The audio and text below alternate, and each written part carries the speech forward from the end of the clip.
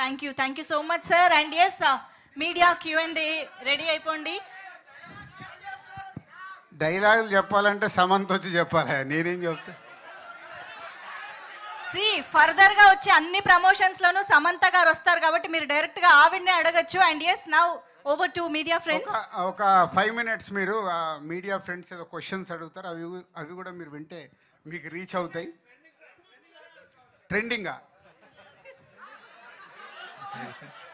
జనరల్గా ప్రెస్ మీట్లు జరిగేటప్పుడు ప్రెస్ వాళ్ళు మేమే ఉంటాము, ఇప్పుడు అందరూ మీరు ఉన్నారు, మీ ముందు మేము ఎలా ఆన్సర్స్ ఇస్తామో క్యూరియాసిటీ ఉంది. Okay, immediate reactions. సార్ అంటే ఫస్ట్ గుణశేఖర్ గారిని అడుగుతున్నా సార్. సార్ ఈ స్టోరీ తయారు చేసుకున్నప్పుడు అంటే సమంత గారినే ఫస్ట్ అనుకున్నారా లేకపోతే చాయిస్ ఎవరు ఉన్నారు మీకు? రెగ్యులర్ క్వశ్చన్స్ వెరైటీగా ఏదైనా అడగవే అంటే ప్రతి ఒక్కరు డైరెక్ట్ అడగగానే చూడు రియాక్షన్, ఏదైనా క్వశ్చన్ ఉంటే డైరెక్ట్ అలా విజిల్స్ పడేలాగా అడగండి. సరే మీరు చెప్తున్నప్పుడు ఆమె రియాక్షన్ ఎలా ఉంది అసలుకి? అంటే ఇలాంటి కథ ఎప్పుడు ఫస్ట్ ఆమె ఏం చేయలేదు కదా, మైథలాజికల్ ఫిలిం, సో ఆమె చేయగలుగుతున్న ఒక కాన్ఫిడెన్స్ ఆమెకుందా? అంటే ఆమె ఎలా రియాక్షన్ అయింది అసలుకి సమంత గారు?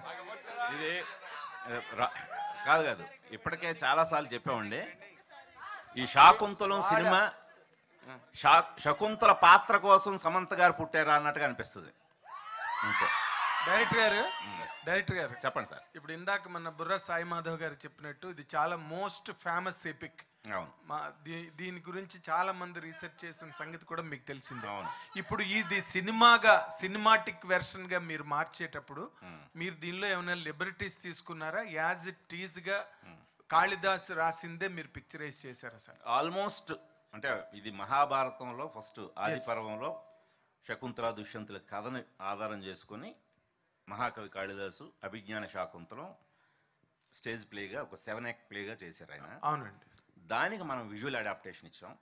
ఆ ప్రాసెస్లో చిన్న చిన్న లింకుల కోసం ఒక ఇంప్రొవైజేషన్స్ జరిగే తప్పితే ఆల్మోస్ట్ 90% ఒరిజినల్గానే ఉంటుందండి.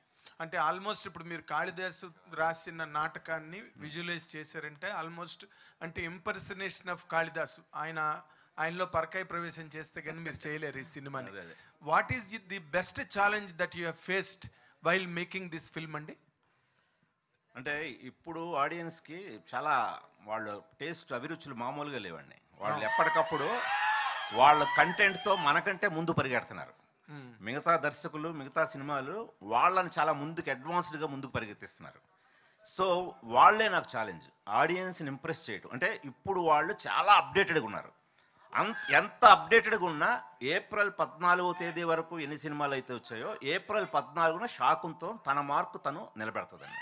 Very good. దిల్రాజ్ గారు మీకు ఒక క్వశ్చన్ సార్. దిల్రాజ్ మీ దానికి నేను కూడా ఆన్సర్ ఇవ్వాలి ప్లీజ్ సార్. అంటే ఇప్పుడు బుక్లో నుంచి తీసినప్పుడు అది తీస్తే 4 గంటల సినిమా అవుద్ది, కానీ ఈ సినిమా 2 గంటల 19 నిమిషాలే లెంత్.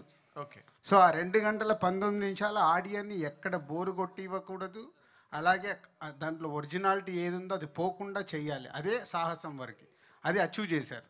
Very good sir. తర్వాత మీకు సార్, ఎందుకంటే 50 సినిమాలు తీసిన ఒక గోల్డెన్ హ్యాండ్గా మీకు ఇండస్ట్రీలో పేరుంది. గోల్డెన్ హ్యాండ్లు అవన్నీ నేనేం నమ్మను, కానీ సినిమా బాగా అమ్మ వాళ్ళు ఏమనుకున్నారు, మార్నింగ్ షో ఇక్కడే ప్రసాద్ బయటనే మైక్లు ఉంటే అబ్బా దొబ్బిటిరా అని పెట్టేస్తారు. నేను అవేమీ నమ్మను. వాళ్ళకి నచ్చితేనే బయటికి వెళ్ళాక బాగుంది అది చెప్తారు. బలగం లాంటి చిన్న సినిమా ఇవాళ పెద్ద హిట్ ఎందుకయింది? ఫస్ట్ డే 30,000 మంది చూసారు ఆ సినిమాని. మొత్తము సినిమా బాగుంది కాబట్టి వెళ్ళి చెప్పి ఓటీటీలో వచ్చాక కూడా ఇంకా చూస్తున్నారు, థియేటర్లకు వెళ్ళి చూస్తున్నారు. బాగున్న సినిమా ఆగదు. అదే అందుకనే ఇప్పుడు ఈ సినిమాని మీరు ఇందాక చాలా గొప్పగా డిస్క్రైబ్ చేశారు. నేను నేర్చుకోవడం కోసం నేను దీనిలో పార్ట్ అయ్యాను అని చెప్పి, ఈ తర్వాత నేను చేయబోయే గ్లోబల్ ఫిల్మ్స్కి ఇది బిగినింగ్ అని చెప్పారు. ఈ సినిమా మీరు ప్రొడ్యూసర్గా దీనిలో పార్ట్ అవ్వడానికి మీకు దీనిలో అదర్ దాన్ సమంత్ గారు బెస్ట్ కమర్షియల్ ఎలిమెంట్గా మీకు కనిపించిన పాయింట్ ఏంటి సార్? దీంట్లో రెండేనండి, దీంట్లో మళ్ళీ ఇంకా యూటర్న్ లేవు. నంబర్ 1 శాకుంతలం సినిమా చేస్తున్న గుణశేఖర్ గారికి ఇలాంటి ఒక అద్భుతమైన సినిమాకి నేను బ్యాక్గా ఉండాలి. సో ఒక క్రియేటివ్ డైరెక్టర్కి ఫైనాన్షియల్గా ఎక్కడ టెన్షన్ రాకుండా సినిమా అద్భుతంగా ఇవాళ మీరు చూసారు కదా 3D, ఈ అవుట్పుట్ రావడానికి మేము పోస్ట్పోన్ చేసుకుంటూ పక్కా వచ్చే వరకు చేయడానికి ఒకటి అదే ఫైనాన్షియల్ మ్యాటర్. రెండోది ఆల్రెడీ నేను చెప్పాను కదా, నేను సెల్ఫిష్. అసలు ఈ విఎఫ్ఎక్స్ సినిమాలు ఏంటి, ఇవి ఫ్యూచర్లో నేను చేయాలంటే ఎలా ఈ సినిమాని ప్రాపర్గా ల్యాండ్ చేయాలి, ల్యాండ్ అవుతే దీని ద్వారా నేను నేర్చుకోవాలి. 2 పనులు చేశాను, 2 సక్సెస్ఫుల్గా కంప్లీట్ చేశాను. దిల్ రాజు గారు ఏం నేర్చుకున్నారండి ఈ సినిమాలో? మీరు 50 సినిమాలు తీశారు, సక్సెస్ఫుల్గా ప్రొడ్యూసర్. అంటే నేర్చుకోవడానికి వచ్చారన్నారు కదా, ఏం నేను చెప్తానండి. చెప్పండి. ఆయన నిత్య విద్యార్థి. ప్రతిరోజు ఆయన నేర్చుకుంటున్నా అని చెప్పటం ఆయన సంస్కారం. ఆయన నా దగ్గర ఎంత నేర్చుకున్నారో నేను ఆయన దగ్గర అంతే నేర్చుకున్నాను. ఎందుకంటే ఆయన బలగం లాంటి సినిమా తీసినా, గేమ్ చేంజర్ లాంటి సినిమా తీసినా, రేపు మహేష్ బాబుతో తీసినా, ఎవరితో తీసినా సరే ఆయన ఒకటే కష్టం. బలగానికి ట్రాక్టర్కి ఆ సినిమా నిలబెట్టడం కోసం వీధిలో తిరిగారు ఆయన. అలాగే గేమ్ చేంజర్కి అక్కడ శంకర్ గారి పక్కన దన్నుగా నిలబడ్డారు. అలాగా నాకు ఎప్పుడు ఆయన ఒకటే అన్నారు, గుణశేఖర్ గారు మీరు అసలు ఇలాంటి పొటెన్షియల్ అంటే ఒకటే ఎగ్జాంపుల్ సార్. ఆ రోజున ఎస్ఎస్ రాజమౌళి గారు బాహుబలి అనే సినిమా తీసినప్పుడు అందరూ ఆశ్చర్యపోయారు, ఎందుకు అంత ఖర్చు, అది ఎక్కడ వర్కౌట్ అవుతుందని. నిర్మాతల్ని ఆయన కన్విన్స్ చేశాడు, ఒక దర్శకుడిగా ఆయన తీశాడు కదా, నిర్మాతలు నమ్మారు. మరి ఆ సినిమాని ఈయన కొన్నారు సార్. ఈయన నైజాం ఏరియాకి ఆ రోజున వాళ్ళు ఎంత రిస్క్ పెట్టి తీశారో, నిర్మించారో, ఈయన అంతకంటే ఎక్కువ రిస్క్ పెట్టి ఈయన కొన్నాడు. అంటే ఆ రోజు దిల్ రాజు గారిని మనందరం చూసి నవ్వుకున్నాం. ఏంటి నైజాం అనే ఏరియాని, ఒక్క ఏరియాని టోటల్ స్టేట్కి పెట్టాల్సిన దానికంటే డబుల్ పెట్టాడు. సో తీసిన వాళ్ళని పిచ్చోళ్ళు అని అనలేదు, కొన్నవాడిని పిచ్చోడు అన్నారు. ప్రూవ్ చేశాడు ఆయన. ఆయన ప్రూవ్ చేసేసరికి అంటే ఏంటి, ఒక సినిమా తాలూకు వ్యాపారాన్ని బయటికి తీసుకొచ్చారు ఆయన. అంటే అందరికీ సినిమా ఎక్స్పీరియన్స్. ఈ రోజున మళ్ళీ మన తెలుగు సినిమా వెలిగిపోతుందంటే ఇలాంటి నిర్మాతలు, ఇలాంటి విజనరీ ఉన్నవాళ్ళు చాలా చాలా కారకులండి. సో తిరిగి ఆడియన్స్ రావడం మొదలుపెట్టారు కాబట్టి, అది ప్రూవ్ అయింది కాబట్టి మళ్ళీ అదే రాజమౌళి గారు ఇంకా పైకి వెళ్ళి RRR తీయగలిగారు. సో ఇలాంటి మేకర్స్ ఉండడం వల్లే ఆ రోజు కూడా నేను కొద్దిగా ఎమోషనల్ అయ్యేది ఇలాంటి మేకర్లను చూసినప్పుడే. వీళ్ళు నమ్మినప్పుడు సినిమాని, మాలాంటి టెక్నీషియన్ను మేము 100% ఇవ్వడానికి మేము సిద్ధంగా ఉన్నాం. ప్రేక్షకుల ఛాలెంజ్ని రీచ్ అవ్వడానికి మేము ఎప్పుడు సిద్ధం. సార్ గుణశేఖర్ గారు, ఒక నిమిషం అండి. నిన్న గుణశేఖర్ గారు నేను వచ్చి యాక్చువల్ మీకు ఇంకొక పాట కూడా చూపించాలి ఈరోజు. ట్రైలరు సాంగ్, అది సిచ్యువేషనల్ సాంగ్. మేమిద్దరం చూసుకున్న తర్వాత నేను వెళ్ళిపోయి ఫోన్ చేశాను, సార్ ఎందుకో సిచ్యువేషనల్ సాంగ్ ఆడియన్కి ఫ్లోలో చూస్తే వచ్చే ఆ ఫీలు మీరు సపరేట్గా చూస్తే నాకు కలగలేదు ఆడియన్గా అని చెప్పాను. ఇమ్మీడియట్లీ వారు అగ్రీడ్ చేసి, అయితే సాంగ్ ఇప్పుడు చూపించద్దు సార్, వాళ్ళందరికీ సినిమాల్లోనే చూపిద్దాం. లాస్ట్ మినిట్లో నిన్న తీసుకున్న నిర్ణయం. అంటే ఇది ఒక వేవ్ లెంత్తో ఏది ఎప్పుడు ఎలా ఇవ్వాలి అనే సినిమానే నేర్పిస్తుంది. ఎప్పటికప్పుడు నేర్చుకుంటాం, నిత్య విద్య ఇది. సార్ మీ మధ్య క్రియేటివ్ లిబర్టీస్ అంటే క్రియేటివ్ డిస్కషన్స్ ఏమైనా జరిగినాయి? ఎందుకంటే మీరు మోర్ ఇన్వాల్వ్ అయ్యే ప్రొడ్యూసర్ కదా, అంటే ఎడిటింగ్లో కానీ వాటిలో కానీ మీ సలహాలు ఇస్తుంటారు. ఆయన ఒక ట్రాక్ రికార్డ్ ఉంది గుణశేఖర్ గారికి. మీ మధ్య క్రియేటివ్ డిస్కషన్స్ ఎలా జరిగినాయి? క్రియేటివ్ ఏముండదు, కథ చెప్పారు, కథ నచ్చింది, నేను పార్ట్ అయ్యాను, సినిమా అంతా కంప్లీట్ అయ్యాక ఎడిటింగ్ చూపించారండి. ఇప్పుడు వీళ్ళందరూ మేకర్స్ మనకి, ఇటు సురేష్ ప్రొడక్షన్స్ రామానాయుడు గారి దగ్గర నుంచి మొదలెడితే దిల్ రాజు గారి వరకు, వీళ్ళ ఎక్స్పీరియన్స్ వాడుకోకపోతే మేము ఎందుకు? అంతే కదా, దానికంటే మూర్ఖత్వం ఉండదు కదా. ఇప్పుడు నేను కూడా దిల్ రాజు గారిని కేవలం డబ్బులు పెడతారని కాదు, ఆ రోజున శాకుంతలం సమంత గారితో నేను తీయడానికి సిద్ధపడినప్పుడు నాకు నా డాక్టర్ నీలిమకి సపోర్టింగ్గా వేరే ప్రొడ్యూసర్లు కూడా చాలామంది ఆసక్తి చూపించారు. కానీ దిల్ రాజు గారు వస్తారనేసరికి నేను ఎక్కువ మొగ్గు చూపించాను. ఎందుకంటే ఈయనకు ఉన్న ఎక్స్పీరియన్స్ వేరు.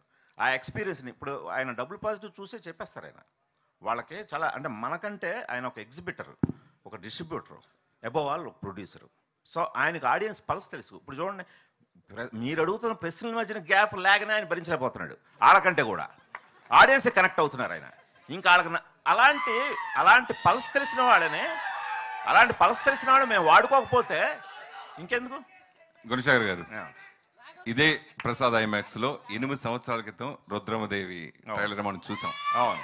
ఆ తర్వాత మళ్ళీ అంత అద్భుతంగా ఇప్పుడు శాకంతలం ట్రైలర్ చూడడం జరిగింది. అవును. ఈ సినిమా ఇటీవల రీసెంట్ గా సమంత గారి సినిమా చూశారు. బయటకు వచ్చి మీకు ఫస్ట్ ఏం చెప్పారు సినిమా చూసిన తర్వాత?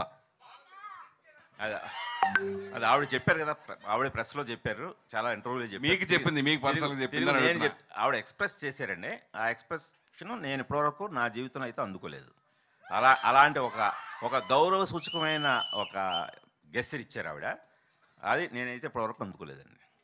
ఇప్పుడు సురేష్ గారు, సో 3 రకాలుగా ఉంటాయి సినిమాలు. ఒకటి అప్రిషియేషన్, చూడగానే ఇప్పుడు టెక్నీషియన్స్గా అరే క్వాలిటీ పరంగా అప్రిషియేట్ చేస్తారు. టెక్నీషియన్స్ అండ్ ఆర్టిస్టులు వాళ్ళ వర్క్ అవన్నీ చూసుకొని వాళ్ళు ఆనందపడతారు. కానీ వీళ్ళు ఉన్నారే, ఇవి ఏం లెక్కలేదు వాళ్ళకు. మనము సినిమా పంపించింది వాళ్ళకి నచ్చితేనే అన్ని రకాలుగా వావ్ అని అంటారు. సో సమంత నేను మేము అందరం సినిమా చూసేసుకొని ఆ రోజు నేను అదే సమంత ఆలోచన నేనే ఫస్ట్ వావ్ అని అరిసేసాను. అంటే అది ఫీలింగ్ ఆపుకోలేం. సో అలాంటి ఫీలింగే రేపు ప్రేక్షకులకు కలుగుతుంది. రీసెంట్ గా ఇప్పుడు అవార్డ్స్ విషయానికి వస్తే ఆస్కార్ మనకు ఓపెన్ అయింది. ఆస్కార్ వచ్చి తెచ్చుకున్నాం. ఇది అవార్డులు, ఆస్కార్ కోసం ఈ సినిమా కూడా మీరు ప్రయత్నాలు చేస్తారా? ఆస్కార్ అవార్డు ఫస్ట్ 14వ తారీఖు ప్రేక్షకులకు సినిమా ఎలా ఉన్నా కానీ ఇప్పుడు అవతార్ సినిమా ఉన్నాయి, ఆ రేంజ్ సినిమా కదా ఇది. అదే చెప్పాను, అది ఎక్స్పెక్ట్ చేస్తాను. ఫస్ట్ ఆడియన్స్ కి నచ్చి వావ్ అంటేనే అవన్నీ తర్వాత. ఇది లేదనుకో, అది వచ్చిన పెద్ద మాకు ఆనందం ఉండదు. మేము ఎక్కడ మా ప్రయత్న లోపం లేకుండా నాకు ఒక దిల్ రాజు గారు లాంటి మేకర్ నా వెనకాతలు ఉన్నందుకు నేను, మా నీలిమ కానీ ఎంటైర్ మా టీం అంతా మామూలుగా కష్టపడలేదండి. అంటే ఏది వదలలేదు. ఆవిడ మొన్నటి వరకు ఇంకా డబ్బింగ్లో ఓ కరెక్షన్ చెప్తూనే ఉన్నారు. ఆవిడ అంత బిజీలో కూడా లేదు, మీరేదో ఇంకా ఒక పదం గురించి ఏదో చెప్పారు కదా అని టక్మని ఫోన్ చేసి వచ్చి అలా చెక్కుతూనే ఉన్నామండి. ఎక్కడ అన్కాంప్రమైజ్డ్గా అన్ని డిపార్ట్మెంట్లు.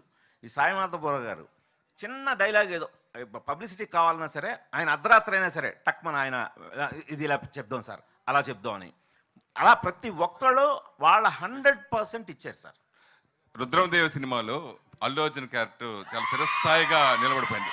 మళ్ళీ ఇప్పుడు ఈ సినిమా వాళ్ళ అమ్మాయి అర్హతతో చేయించడం, ఆ ఎక్స్పీరియన్స్ సినిమా అయిపోయిన తర్వాత అది అంటే ఇందులో భరతుడి పాత్ర చాలా ముఖ్యమైన పాత్ర. సో దానికి డెఫినెట్గా ఒక అంటే ప్రీ క్లైమాక్స్లో వస్తుందండి. దానికి స్టార్ కిడ్ ఉంటే బాగుంటుందని అనుకున్నాం. అలా అనుకోవడం ఏంటి, సో మాకు నీలిమ ఇన్స్టాగ్రామ్లో బన్నీ పెట్టిన పాప ఇవన్నీ చూపించాడు. అవి చూస్తూనే అంటే ఇంకా ఆ పాపని బన్నీ ఒప్పుకోవడం. ముందు బన్నీ అనబడేవాడు మన తెలుగు సంస్కృతిని చాలా గౌరవిస్తాడు.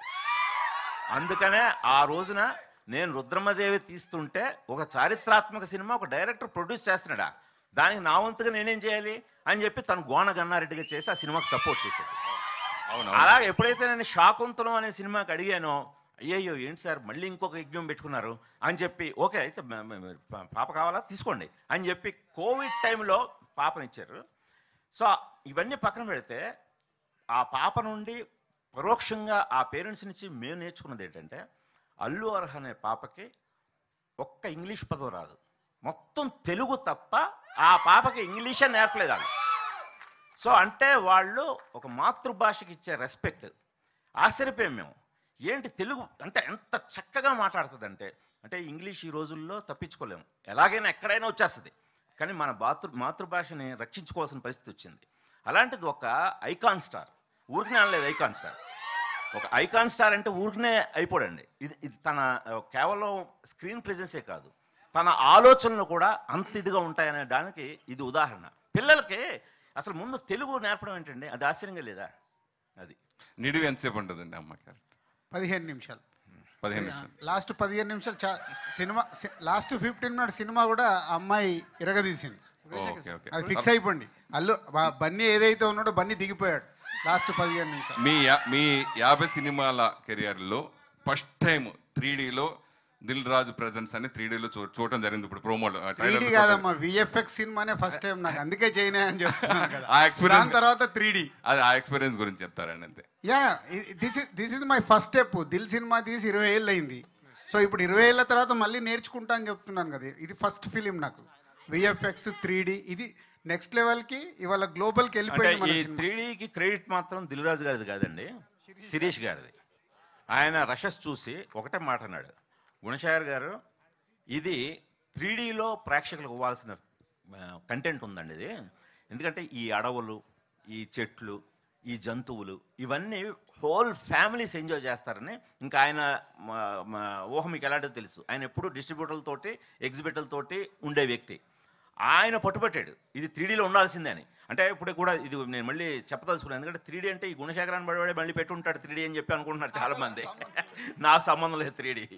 ఆయన చెప్పిన మేరకు అప్పుడు దిల్ రాజు గారు కూడా కన్విన్స్ అయ్యి లాస్ట్ నవంబర్ నుంచి కేవలం 3D కోసమే మేము పోస్ట్పోన్ చేసాం. వేరే రకరకాల కారణాలు అనుకున్నారు కానీ అందరూ కేవలం 3D కోసమే ఇప్పటి వరకు ఈ ఏప్రిల్ 14 వరకు కూడా 3Dలో బెస్ట్ ఇవ్వాలని వచ్చామండి. గుడిశేఖర్ సార్, సార్ అమ్మా నాన్నకు అక్కర్లేని ఒక కూతురు కథ శాకుంతలం ఉన్నారు. సో ఈ కథని మీ దగ్గరికి తీసుకొచ్చిన మీ కూతురు కోసం ఇంత గొప్పగా ఈ సినిమాను మలిచారని చెప్పేసి. కూతురు కోసం తర్వాత అండి, ముందు నా కోసం. లేదు, అంటే మీకోసం మీరు ఇంతకుముందు సినిమాలు తీశారు, బ్లాక్ బస్టర్లు ఇచ్చారు. మళ్ళీ ఇదే ఇక్కడ మేము అందరం సెల్ఫిష్లము. గుణశేఖర్ సక్సెస్ఫుల్ ఉంటేనే కదా రేపు కూతురికి ఇంకో సినిమా చేస్తారు. అంటే మీ అమ్మాయి అంటే ప్రొడ్యూసర్లో అంటే దిల్ రాజు గారి సపోర్ట్తో ఈ సినిమా ముందుకు తీసుకురావడం, సో ఎంతో కష్టపడి పెద్ద పెద్ద సెట్స్ చేసి విఎఫ్ఎక్స్ తీసుకురావడం అనేది ఈ అంచనాలను ప్రేక్షకులు ఎంతవరకు అందుకోగలరు? మనకున్న కథ అంటే ఖచ్చితంగా అంటే అర్థమైంది, మీ క్వశ్చన్ అర్థమైంది. సో అంటే ఈ సినిమాని ఎప్పుడైతే మనం శాకుంతలం ఒక మైథాలజీ తీయాలని అనుకున్నామో, తాను ఫస్ట్ కాయిన్ చేసిందే మైథాలజీ ఫర్ మిలీనియల్స్. ఇది చాలా బాగా ఉపయోగపడిందండి. అంటే ఇప్పటి మిలీనియల్ ఆడియన్స్కి, ఈ ప్రేక్షకులకి కనెక్ట్ అయ్యేలాగా ఈ సినిమాని తీయగలగడం. అందుకని ప్రతి అంశంలోనూ తను నన్ను వార్న్ చేసేది, ఇది ఇప్పుడు యూత్కి పట్టేలా ఉండాలి, ఇది మళ్ళీ అంటే ఓవర్గా డైలాగ్ ఉండకూడదు, ఓవర్ మెలో డ్రామాలు ఉండకూడదు, అతిగా ఏది ఉండకూడదు, ఫేక్ అస్సలు పనికిరాదు. అసలు సీజీలు అయితే మామూలు నన్ను పరీక్షలు పెట్టలేదు, ఇది బాలేదు అది బాలేదని. ఇంక మొత్తం అంటే ఎక్కడ వదలలేదు. ఎందుకంటే నాకు ఫైనాన్షియల్ స్ట్రెస్ అనేది ఈ సినిమాకి 1% లేదండి. ఆ క్రెడిట్ దిల్ రాజు గారిది. అందువల్ల కేవలం క్వాలిటీ మీదే ఎన్నో వెర్షన్లు అంటే ప్రతి దానికి బాగా వచ్చే వరకు చెక్కుతూనే ఉన్నాం. సో ఆ రకంగా మైథాలజీ ఫర్ మిలీనియల్స్ అని ఎప్పుడైతే కాయిన్ చేసామో ఆ జాగ్రత్తలో ఇప్పుడు ఒక మోడర్న్ ఒక న్యూ ఏజ్ అప్లికేషన్ ఇవ్వగలిగామండి ఒక మైథాలజీ స్టాండర్డ్కి. అది గుణశేఖర్ గారు, మీరు అప్పట్లో ఎన్టీఆర్తో రామాయణం తీశారు మైథాలజీ, మళ్ళీ ఇంతకాలానికి ఇప్పుడు శాకుంతలం తీశారు. అప్పటి ఆ ఎక్స్పీరియన్స్ ఇప్పుడు ఈ సినిమాకి ఎలా ఉపయోగపడింది? తప్పకుండా అండి. అంటే 25 years అయింది నేను జూనియర్ ఎన్టీఆర్ని ఇంట్రొడ్యూస్ చేస్తూ రాముడిగా రామాయణం తీసి. సో అప్పుడు రామాయణం తీసినప్పుడు మిచ్చల్ కెమెరాలో చాలా వరకు ఇన్ కెమెరా ఎఫెక్ట్లు తీసుకోండి. సో ఇన్ కెమెరాలో అప్పట్లో మార్కస్ బాట్లీ కానీ వీళ్ళందరూ చాలా అద్భుతమైన వర్క్స్ చేశారు. సో అది చేయగలిగాను నేను. అంటే మిచ్చల్ కెమెరా వాడిన లాస్ట్ సినిమా కూడా అప్పట్లో రామాయణమే. ఇంకా తర్వాత ఆ మిచ్చల్ కెమెరాని వాడలేదు. కెమెరాయే చాలా ఎంత హ్యూజ్ సైజు ఉంటుందండి. సో అలా ఇన్ కెమెరా ట్రిక్స్ నుంచి చేస్తూ అప్పుడప్పుడే కంప్యూటర్ గ్రాఫిక్స్ అంటే ఇండియాలోనే అసలు ఎవరు లేరు, కంప్యూటర్లు అనే నాలెడ్జ్ కూడా చాలామందికి లేదు. సో అలాంటిది ఎవరో ఒకళ్ళు ఉంటే ఎక్కడో బాంబేలో కొంత సీజీ మీద బేస్ అయ్యామండి. ఆ రోజుల నుంచి ఈ రోజున అంటే టెక్నికల్గా ఈ 25 yearsలో ఎంత అడ్వాన్స్మెంట్ అయిపోయిందంటే అంటే చాలామంది మీకే తెలియదు, ఒక్కడలో చాలా ఎక్స్టెన్సివ్ సీజీలు ఉన్నాయి. సో అది మీ ఎవరికి తెలియదు, అది కేవలం విజువల్ ఎన్హాన్స్మెంట్కి వాడానండి. అంటే మేము అంత పెద్ద చార్మినార్ని కూడా నేల మీద వేసాం, కిందన స్ట్రీట్స్ అన్నీ కూడా సీజీలో క్రియేట్ చేయబడ్డాయి. ఇట్స్ వెరీ కాంప్లెక్స్డ్ సీజీ అండి. దానికి ఒక మహేష్ బాబు లాంటి వాడు ఉండడం వల్ల నాకు వెనకాల సపోర్ట్ అది తీయగలిగాను. సో అలా ఎప్పటికప్పుడు టెక్నిక్ పెరిగే కొద్దీ బడ్జెట్లు ఇవన్నీ కూడా పెరుగుతుంటాయండి. సో ఆ తర్వాత మేకర్స్ అనబడేవాళ్ళు ఎంఎస్ రాజు గారు కానీ ఎంఎస్ రెడ్డి గారు కానీ మన సురేష్ బాబు గారు కానీ ఇలాంటి మేకర్స్ దిల్ రాజు గారితో సహా వీళ్ళు ఎప్పుడైతే ఆ టెక్నిక్ని కేవలం డైరెక్టర్ నమ్మడమే కాదు ఇన్వెస్టర్ కూడా నమ్మాలి. అలా నమ్మటం మూలంగా ఈ రోజున అప్పుడు ఆర్ఆర్ఆర్ తీయగలిగిన ఇప్పుడు మనం శాకుంతలం అంటే ఒక ఫిమేల్ ఓరియంటెడ్ ఫిలిమ్స్లో కాస్ట్లీస్ట్ ఫిల్మ్ అండి ఇది. అంటే ఎవరో కూడా ఎంత పెట్టుబడి అసలు అందరూ ఆశ్చర్యపోయారు. చాలామంది కొందరు తెలియని వాళ్ళు అంటే మనకి ఇది నార్త్లో కూడా ఈ సినిమా మీద ఎక్కువ ఆసక్తిగా ఉన్నారు. తెలియని వాళ్ళు ఎవరు సమంత దిల్ రాజు గారి డాక్టర్ అనుకుంటున్నారు, ఎందుకంటే అంత ఇన్వెస్ట్ చేశారు. అలా ఎందుకు అంత ఇన్వెస్ట్ చేశారని. సో అంటే లేకపోతే ఎవరైనా పిచ్చోడా ఏంటి ఇన్ని కోట్లు పెట్టి ఎలా తీస్తారు అందులో ఒక మైథాలజీ ఫిల్మ్ని. సో ఇప్పుడు టెక్నిక్తో పాటు పెరిగిన బడ్జెట్ని కూడా మనం తట్టుకోగలుగుతున్నాం అంటే మేకర్స్ కూడా నమ్మాలి. సో నమ్మే మేకర్స్ ఉన్నారు కాబట్టి మనం ఈ టెక్నిక్ని అనుకున్నట్టు ఇవ్వగలుగుతున్నాం అండి. ఈసారి ఖచ్చితంగా నమ్ముకున్నట్టుగానే ఇస్తున్నాం అండి. గుణశేఖర్ గారు సార్ గుణశేఖర్ గారు సార్ ఇది టెక్నాలజికల్గా 3D వెర్షన్ ఒకటి కన్సీవ్ చేసినప్పుడు ఫస్ట్ నుంచి 3D అనుకుని చేసిన సినిమా క్వాలిటీ ఒక రకంగా ఉంటుంది, తర్వాత మనం 2Dగా తీసి 3Dలో కన్వర్ట్ చేసినప్పుడు కొన్ని లిమిటేషన్స్ ఉంటాయి. అవునండి. ఈ సినిమాని ఫస్టే 3Dగా కన్సీవ్ చేయలేదని రిగ్రెట్ ఏదైనా ఉందా? అసలు లేదండి. ఎందుకంటే ఇది బ్యాక్డ్రాపే ఫారెస్ట్ బ్యాక్డ్రాప్ కదండి, టోటల్గా హిమాలయాస్ బ్యాక్డ్రాప్ ఆ మాలినీ తీరంలో కాశ్మీర్ ఏరియాలో ఉండేదన్నమాట. సో బ్యాక్డ్రాప్లోనే ఇది యాక్చువల్గా ఆడియన్స్ ఒక ఇమ్మర్స్ అవ్వాల్సిన ఒక నేచర్ ఉందండి. సో ఇది 3Dలో కన్వర్ట్ అవ్వటం అనేది ముందు అనుకోకపోయినా సరే, అందులో సమంత గారికి ఒక బ్యాచ్ ఉంటుంది, ఒక పెద్ద యానిమల్స్, సమంత గారి స్నేహితులు అనమాట వాళ్ళందరూ. మీరు మల్లిక పాటలో అర్థమైపోయి ఉంటాయి. ఆ పాటలో ఆమె స్నేహితులందరూ నెమళ్ళు, జింకలు ఇవే. సో ఇవి పులి, సింహాలు ఇవన్నీ ఏంటంటే ఇంటరాక్ట్ అవుతాయి తనతో. సో ఇంటరాక్షన్ అంతా మీరు 2Dలో తీసినా సరే, అది 2Dలో ఎలాగైతే ఫీల్ అవుతారో అది 3Dలో కన్వర్ట్ చేసినప్పుడు ఇంకా ఎక్కువ ఫీల్ అవుతారు. అంటే మీరు ఆ ప్రపంచంలోకి, ఆ శకుంతల ప్రపంచంలోకి ఆడియన్స్ డైరెక్ట్గా వెళ్ళిన అనుభూతి కలుగుతుందండి. అందువల్ల ముందే అనుకోకపోయినా, అంటే మల్లిక పాట వింటే అర్థమైపోయి ఉంటుంది కదా మీకు, అందుకని చెప్పాను. సార్ అమ్మా మార్నింగ్ షో చూడగానే మీరు అందరికి చెప్తారుగా.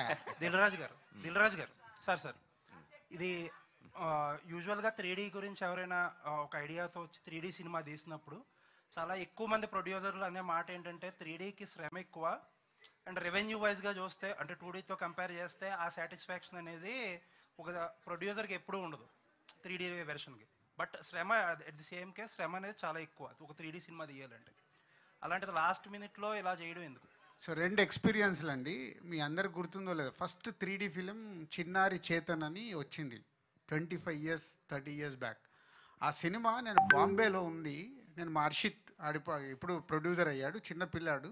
3D సినిమా చూద్దామని ఒక సిటీ బస్ ఎక్కి చూసాం. అదొక ఎక్స్పీరియన్స్ ఫీల్ అయ్యాను. అప్పుడు అరే భలే ఉంది 3Dలో, కానీ మన సినిమాలు ఇవి రావేంటి అని అనుకున్నాను. తర్వాత వీరు రుద్రమాదేవి తీస్తున్నప్పుడు నేను తిట్టుకున్నాను, ఎందుకంటే ఆ 3D పెట్టుకొని చేసినప్పుడు దానికోసం చాలా శ్రమ పడ్డాడు. ఇది 3D అనుకున్నప్పుడు సినిమా అంతా కంప్లీట్ అయింది మాకు నవంబర్లో రిలీజ్ అనుకున్నాము. సో అప్పుడు గుణశేఖర్ గారు, మా శిరీష్ గారు, లేదు ఇంత బాగుంది సినిమా, యానిమల్స్ ఉన్నాయి, ఫారెస్ట్ ఉంది, హిమాలయస్ ఉన్నాయి, డెప్త్స్ ఉన్నాయి, దీన్ని 3Dకి చేయాలి, పాసిబిలిటీ ఉందా అని అంటే అప్పుడు ఇద్దరం కూర్చున్నాం. బడ్జెట్ ఎంత అవుతుంది, ఇక్కడి నుంచి ఎన్ని రోజులు పడుతుంది 3Dకి కన్వర్ట్ చేయడానికి. ఆ కంపెనీ వాళ్ళతో కూర్చుంటే వాళ్ళు 4 to 6 months అడిగారు. సో 6 నెలలకి మా బడ్జెట్లు, మా ఇంట్రెస్ట్లు, కాస్ట్ అన్నీ పెరిగిపోయినాయి, అది సెకండరీ. కానీ అప్పుడు మేమిద్దరం డిస్కస్ చేసినప్పుడు కొన్ని షార్ట్స్ తెప్పించి చూపించారు గుణశేఖర్ గారు వాళ్ళతో, ఆ కంపెనీ వాళ్ళతో. చూసినప్పుడు చాలా ఎక్స్ట్రాడినరీగా ఫీల్ అయ్యి, ఓకే సార్ ఇది 6 months ప్రిపేర్ అయ్యి వెళ్ళిపోదామని అప్పుడు ప్రిపేర్ అయ్యి వెళ్ళాం. ఇప్పుడు మీరు చూశారు, నేను కాదు, ఇప్పుడు మీరు అందరు ఆడియన్స్ చూశారు కదా, వాట్ యు ఫీల్ ట్రైలర్ చూసినప్పుడు, ఇంకా రేపు మీరు టోటల్ ఫిలిం చూసినప్పుడు కూడా ఉంటుంది, ఒక ఫీల్ ఉంది కదా, అదే రేపు సినిమాలో కనిపిస్తుంది. కమర్షియల్ వేయబిలిటీ ప్రొడ్యూసర్గా చెప్పండి. అది నేను ఒక్క నిమిషం సార్ డబ్బు విషయం నేను మాట్లాడతా, మీరు క్రియేటివిటీ మాట్లాడుకో. వైబిలిటీదే చెప్తున్నాను నేను. అంటే ఈరోజు ప్రేక్షకులు ఎంతన్నా స్పెండ్ చేయడానికి రెడీగా ఉన్నారండి. అవతార్ ఎప్పుడు రిలీజ్ అయింది? 50 days డిసెంబర్. ఇప్పటికి ఇంకా ఆడుతుంది థియేటర్లో. సో అంటే మన వాళ్ళు చూడటానికి రెడీగా ఉన్నారు, మనం ప్రిపేర్ చేయడమే. ఇస్తూ ఉంటే వాళ్ళు చూస్తూ ఉంటారు. సో ఒక ఎక్స్పీరియన్స్ ఇవ్వాలి. యానిమల్స్, చాలా యానిమల్స్ ఉంటాయి. రేపు కిడ్స్ వస్తారు ఈ సమ్మర్ హాలిడేస్, రేపు ఫ్యామిలీస్తో వచ్చినప్పుడు పిల్లలు ఎంజాయ్ చేస్తారు అది. సో వాళ్ళ కోసం ఫ్యామిలీ క్రౌడ్, కిడ్స్కి సినిమా బాగా రీచ్ అయ్యే సినిమా అందరికీ. సో అందుకే అప్పుడు ఇంకా ఫైనాన్షియల్ కూడా ప్రాబ్లం లేదు, డెఫినెట్ ఈజ్ అవైలబుల్. లేదండి, ఒక్క 2 విషయాలు. అంటే ఇప్పుడు 3D టెక్నాలజీ మనం 8-10 ఏళ్ల క్రితం రుద్రమదేవి తీసినప్పుడు అండి థియేటర్స్ తక్కువ అండి, 3D థియేటర్స్ తక్కువ. ఇప్పుడు ఈ రోజున ఆల్మోస్ట్ మీకు 90% థియేటర్స్ 3D అవైలబుల్ ఉన్నాయి. సో అప్పుడు 3D లేక కొంత మనకు మార్కెటింగ్ అంతగా చేసుకోలేకపోయాం. ఇప్పుడు 3D థియేటర్స్ చాలా ఎక్కువ ఉన్నాయండి, అందువల్ల మీకు వైబిలిటీ చాలా ఎక్కువ అండి ఇప్పుడు ఇదివరటి కంటే. Wonderful, thank you so much everybody. Thank you media. And media వారికి మళ్ళీ బలగంకి ఎలా అడిగానో మళ్ళీ అడుగుతున్నాను, మీడియా వారికి అలాగే ఆడియన్స్ మీ అందరికీ ఇలాంటి సినిమాల్ని మాకంటే ఎక్కువ మీరు ప్రమోట్ చేయాలి. సోషల్ మీడియాలో కానీ ఎక్కడన్నా మీరు చూసిన ఫీల్తో ప్రమోట్ చేయండి, ఆటోమేటిక్ మంచి సినిమాలు వస్తాయి. మీకు మంచి సినిమాలు అందేయడానికి మేమున్నాము. ఇలాంటివి ఒక లేడీ ఓరియంటెడ్ని పెట్టుకొని ఫిమేల్ హీరోయిన్తో ఇలాంటి బడ్జెట్ పెట్టి తీసినప్పుడు ఫ్యూచర్లో కూడా ఇలాంటి మంచి సినిమాలు రావాలంటే మీరు ఎంకరేజ్ చేస్తే వస్తాయి, ప్లీజ్. వండర్ఫుల్. రాజు గారు చెప్పారంటే నువ్వు మామూలుగా లేవు తమ్మి, ఏం తమ్మి ఎక్కడ మనది, అదే నాన్ స్టాప్ అరుస్తూనే ఉన్నావు. వైజాగ్ విశాఖపట్నంకి వెళ్ళి వచ్చినావు, Waltair thank you so much everybody. 3D glasses ని